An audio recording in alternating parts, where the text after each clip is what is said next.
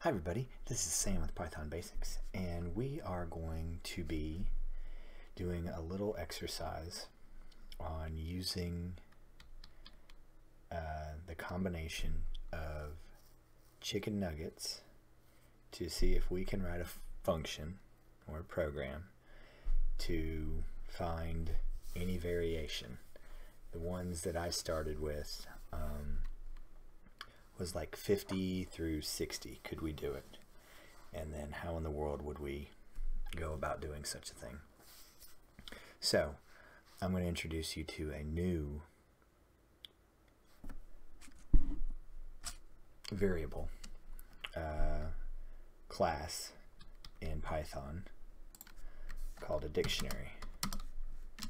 And here's a new symbol.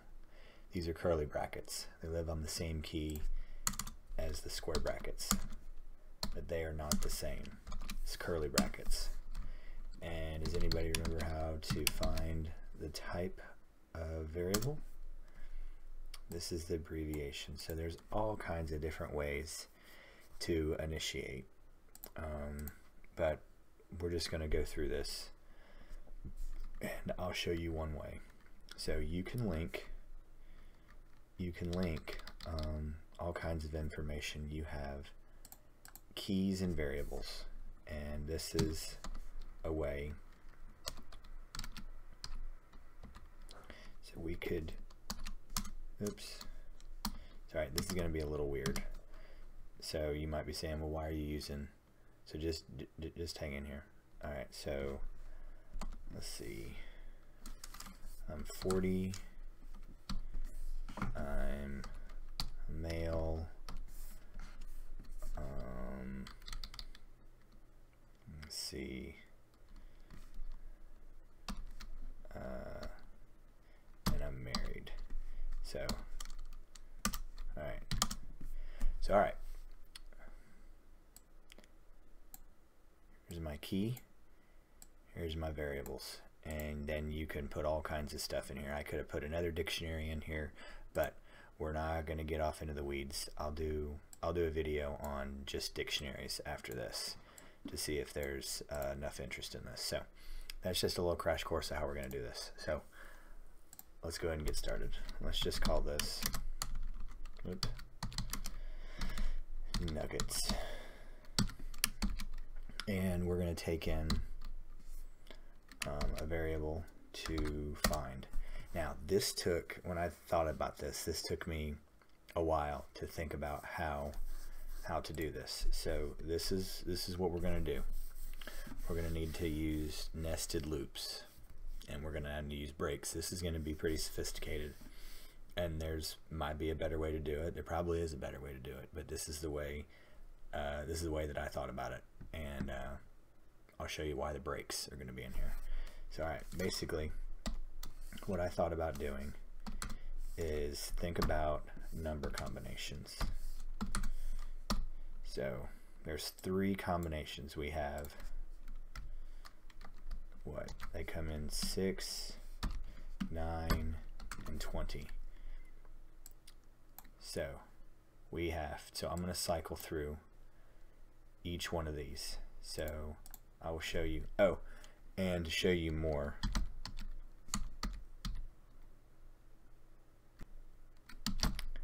I will X. Yeah, I'm going to show, I'm doing this. I'll do another video about what global means, but that just means that you can call it outside the function, because when a variable is inside the function, it's called local. You have local and global. So I don't think I've done a video on that yet, so I'll do one to show you why, but I'll show you why this is important. So, and to remind you, can't do anything. One of the basic rules in Python is you can't do anything to anything unless you create it. So, and I'll elaborate. You can't do anything to a dictionary unless you create it. So right here is I'm just creating an empty dictionary. Now let's go through this. So I just picked numbers 10 to cycle through. So we want it to check for in range 10, and then for j in range 10. And what I'm doing, so you can think about this, these are necessary inside JK.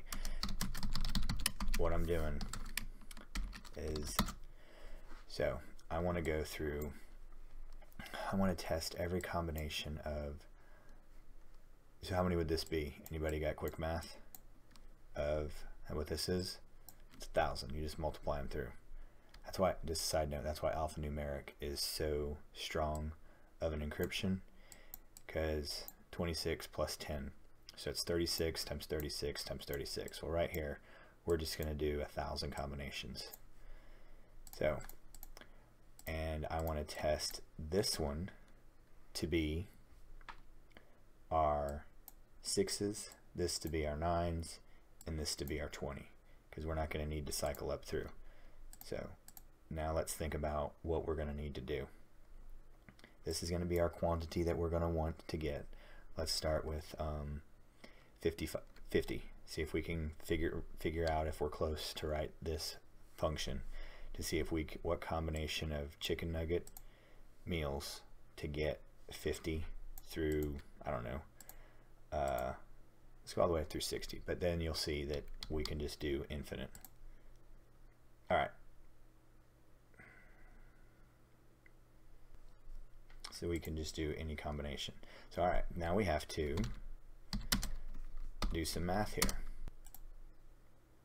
I want this to be tied to our, oh, I forgot one thing. So I've shown you that you can do multiple assignments. All right, let's do 6. I'm going to show you this first.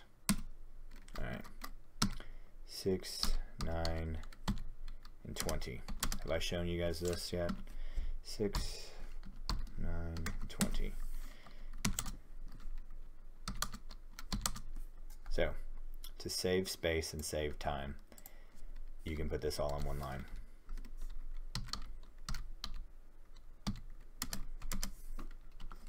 And Python can handle this, because as long as you have the same number. So, that's something that can easily be done very quickly. So alright, I want k multiplied by our 6, so our s, k times s plus, and we're going to go up a level, j times our 9 plus our I times our 20, because this is going to cycle through the least, because 9s and 6s combination you're going to run across a lot more than before. So alright, this, we have our total, so, but we need to put it in our dictionary, add it to our dictionary. Now, so we want to get our combination, and we're basically running tests here. So now we want to add things to our dictionary. So this times this equals, and we want our quantities here. So we want to do a list of what k is, j is, and I. Now, this is cycling through 1,000 combinations, right? Because 10 times 10 times 10, 1,000. We just don't want it sitting there wasting time if we've already found the solution, right? So, if you haven't watched the video on break, I can't remember if I have break and continue together or just break. Find that and watch it. So, alright.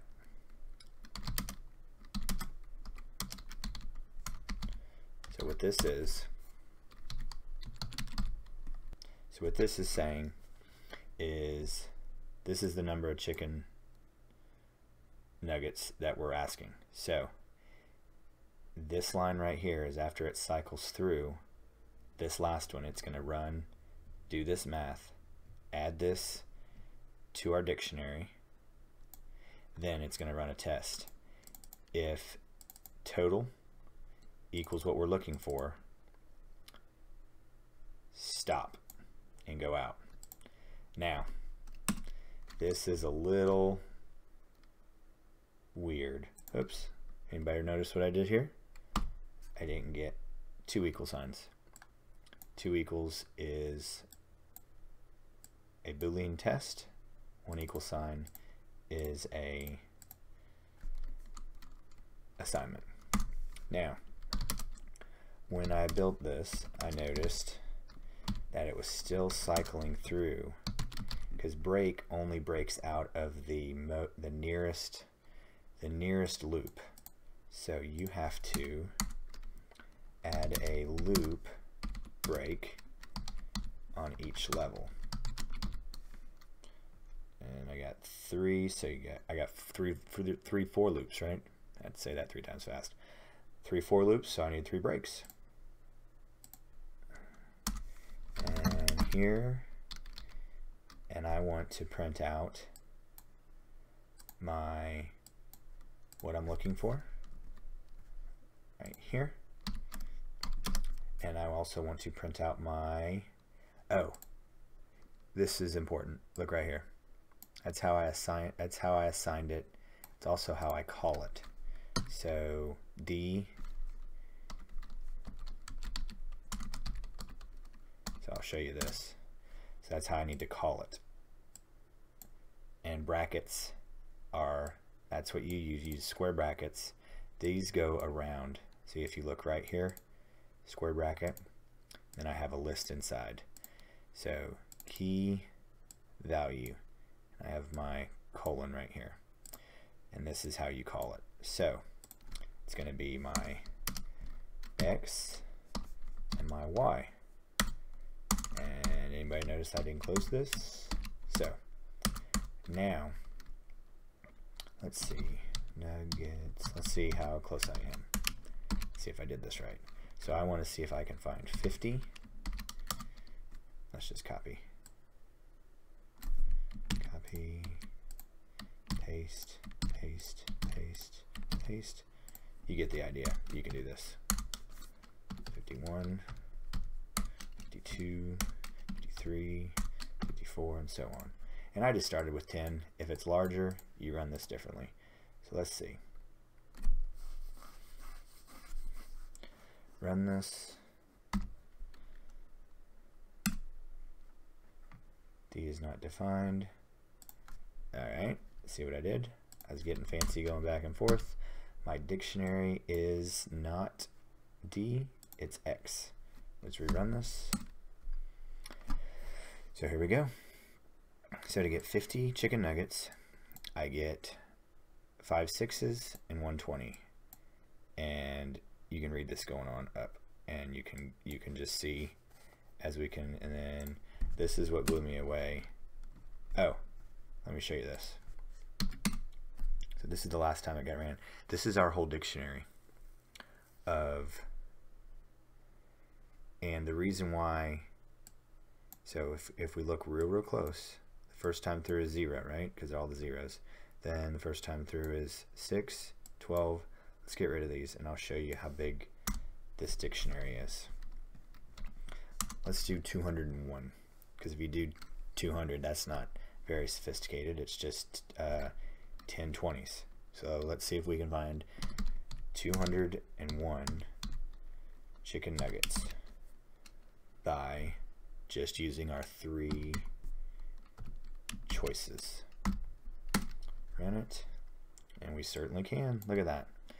So we get 9 6s, 3 9s, and 6 20s. But this is what I really want to show you. X. This is the dictionary that had to get run to go through to find our last choice. Because as you can see, it's going up one at a time, went 995, 926, 936, and then it stopped. That's what these breaks do. It will always be the last one that you asked for. Because what? Right here? It will be the last one that it will stop. It will stop once. Now, when I was first doing this, the dictionary was ginormous because it would have my selection buried in the dictionary because I wasn't savvy enough to understand to run a test on each time through this loop to see if I'd already solved it. So that is how you do this, and this is our introductory to dictionaries. So I hope you are getting something out of this. Please click the subscribe button, and please leave any comments below if there's anything you'd like me to try and solve or anything like that. So thanks for watching, and we'll see you next time. Thanks, guys.